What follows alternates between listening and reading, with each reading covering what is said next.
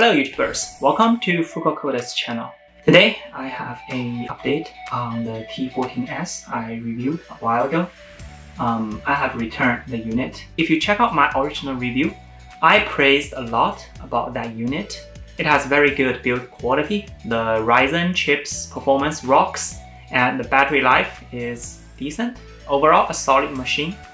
But there is this one single reason that I just cannot tolerate, which is the heat problem. I mentioned it in my original review.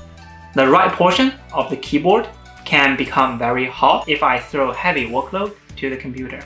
For example, exporting videos. My export usually takes around 10 to 20 minutes. During that time, I'll do some web browsing here and there and leave the export job running in the background, However, the machine just repeatedly reminds me that there's some heavy job running and I'm working very hard by burning my hand. My right hand is constantly getting burned in that area. It's kind of annoying. I cannot rest my hand freely in that area. Originally, I think, there is no perfect laptop on the market. Even the pricey MacBook Pros have this really bad, notorious butterfly switch. I remember when I first used it, I would say, I guess I will never tolerate this. But after 1 or 2 months, I gradually get myself used to that. After all, that's the only work laptop my company provided at that time. So I thought I may just have this period of adjustment with heat problem on Thinkpad, but I was wrong.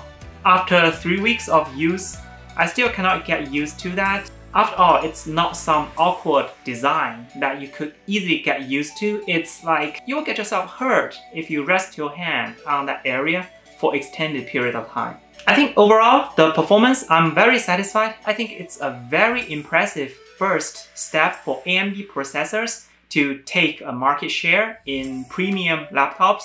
It's just this iteration didn't get everything well. It's understandable. It's very hard job to build a great laptop at the first attempt. So I'll be definitely waiting for the second iteration of the 14-inch flagship ThinkPad line. Maybe next year, hopefully Lenovo could improve the heat problem. So that's all for today's video. If you are on market looking for the T14s version, beware of the heat problem.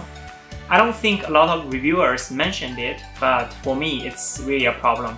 Again, it might be a subjective feeling about myself, and maybe the unit I have is faulty, maybe it's not a widespread issue, but do keep that in mind.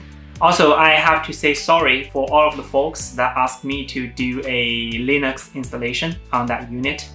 I won't be able to do that this time, but I'll be happy to do that next time. I'm still on market looking for a Ultrabook. So if you like this video, if you find this video useful, thumbs up below. Subscribe to my channel to receive the latest update. See you guys next time.